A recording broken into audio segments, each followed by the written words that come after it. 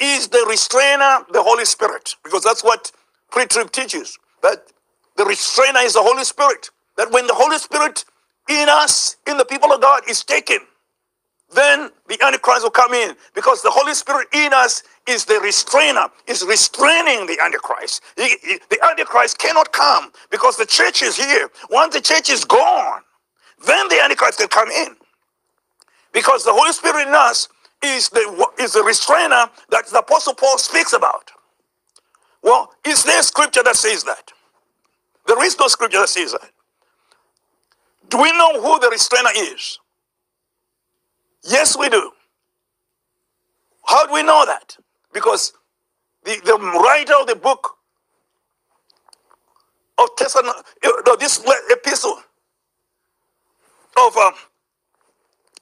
Thessalonians, the writer told us who the restrainer is. And we'll go into that so that you as a child of God, you know for yourself, from it is written, so that you will position yourself as it was in the days of Noah, to go forward in power, filled with power, filled with joy. I'm talking about doing exploits. Those that know God in these days are going to do exploits because they know who they are and whose they are. They are walking in their destiny and they're fulfilling that end-time destiny because they are the sons of the Most High God and they know it is written. They don't follow the teachings of men like I did for 40 years.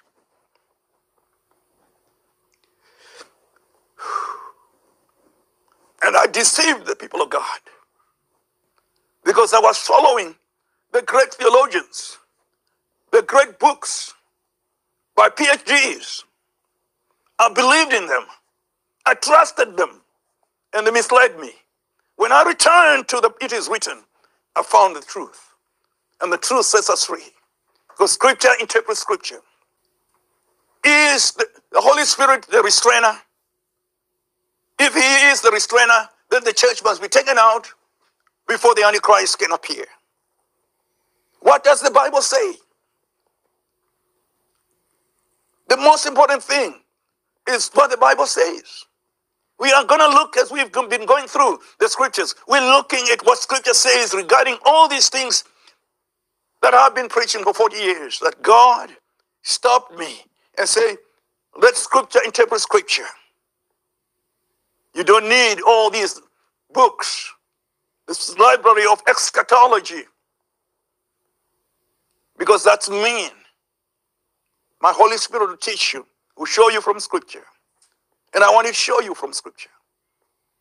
Let's read together from the book of 2 Thessalonians, chapter 2, 3 to 10, where the whole issue of the restrainer is laid out by the Apostle Paul. He lays out the events that will take place before Jesus comes back. Because the people of God must be informed, equipped, and prepared for these days. Let no man deceive you by any means. Deception is anything other than it is written. If you can't find it in Scripture, don't buy into it. It's a lie. Let no man deceive you by any means, for that day shall not come except they come a falling away first, and that man of sin be revealed, the son of perdition. He's talking about the Antichrist, who will be revealed after the church has been deceived, who opposes and exalteth himself above all that is called God, all that is which is worshipped, so that he as God sitteth in the temple of God, showing himself that he is God. Now this is a man that's going to rise on the earth. He is alive and well today. And the false prophet is alive and well today.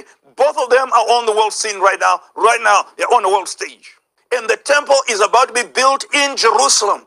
The red heifers has been sent to Jerusalem. The priesthood are ready to be cleansed. And the vessels of the temples are ready. And the red heifers have been found here in Texas and sent to Israel.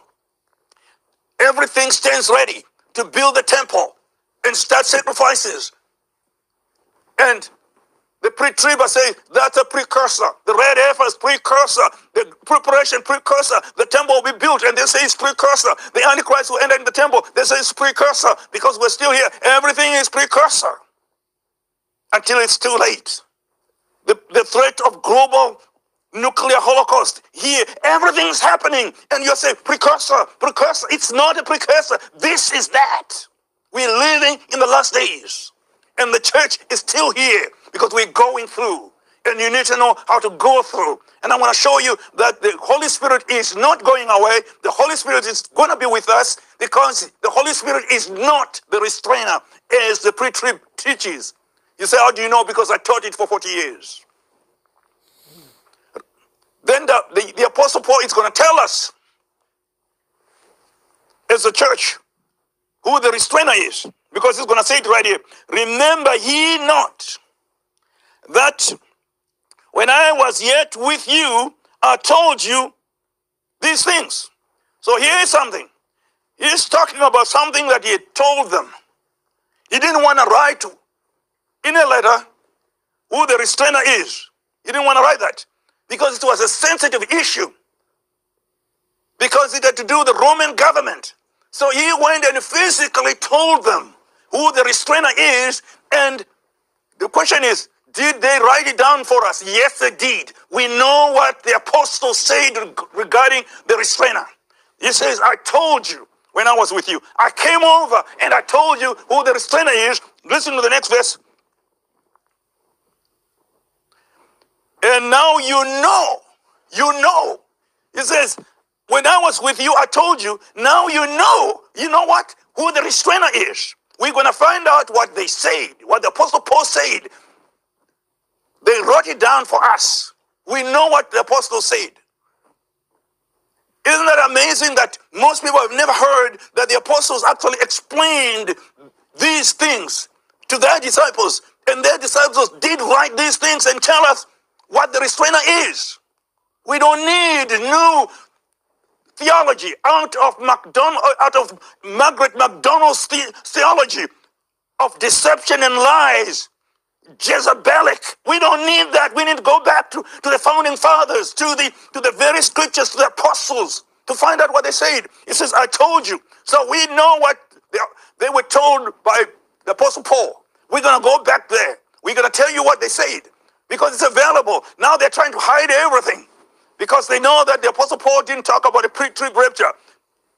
He didn't say the Holy Spirit was the restrainer. And they know, all these theologians know this. That the Apostle Paul had told them who the restrainer is. And I want to tell you who the restrainer is according to the words of the apostles themselves. And you know what withholdeth, that he might be revealed in his time. So he says, I told you when I was with you who it is. What did he say to them? Who did he say it was? Because if we know who it is, then we know what to look for. Because here he's explaining the Antichrist is coming. This is what's going to happen. There is something that is holding him back. And he tells us what the Antichrist is going to do. I'll read a few more verses, then I'll explain, because it's going to become more clear. For the mystery of iniquity doth already work. Only he who now letteth will let, until he be taken out of the way. And then shall that wicked be revealed, whom the Lord shall smite, shall consume with the spirit of his mouth, and shall destroy with the brightness of his coming. Even him whose coming is after the working of Satan, with all power and signs and wonders. That is the Antichrist who is coming. But he is being held back. And what was holding him back from the time of the apostles is told to the body of Christ by the Apostle Paul. But he couldn't write it. He entrusted that to his disciples, who kept it for us, because we need that today more than ever before. What was the restrainer according to the Apostle Paul and his disciples? What he said. He said that Rome, imperial Rome, was the restrainer.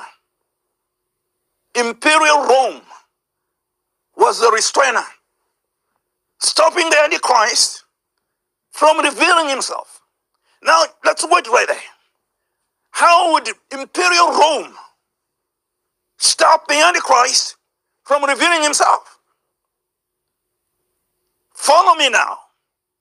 There is one place on the face of the earth, only one place on this planet that God chose and put his name on Mount Moriah.